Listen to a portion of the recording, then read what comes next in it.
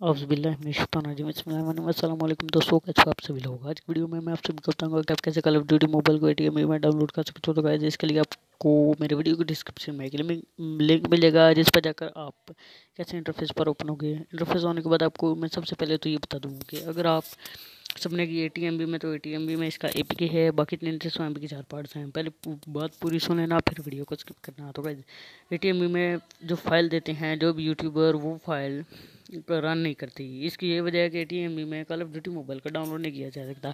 300 MB के 4 part हैं, इन चारों पार्ट को डाउनलोड करना है, APK को भी डाउनलोड करना है। तो डाउनलोड करने के बाद आपको एक एप्लीकेशन की जरूरत पड़ेगी जिसका नाम है Z अचीवर। वो आप प्ले स्टोर पर जाकर डाउनलोड कर सकते हो।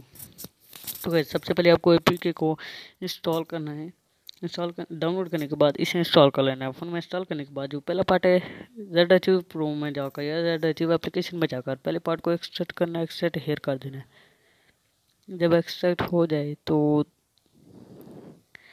उस फाइल को लॉन्ग प्रेस करके कट करके एंड्रॉयड OBB में पेस्ट कर देना है। तो गेम को ओपन करोगे तो गेम रन करेगा। तो गाइस, अगर वीडियो पसंद है तो वीडियो को लाइक करें, चैनल को सब्सक्राइब करें, साथ में लगे बेल आइकन को दबाएं। मिलते हैं फिर अगले वीडियो में। अल्लाह हाफ़िज़।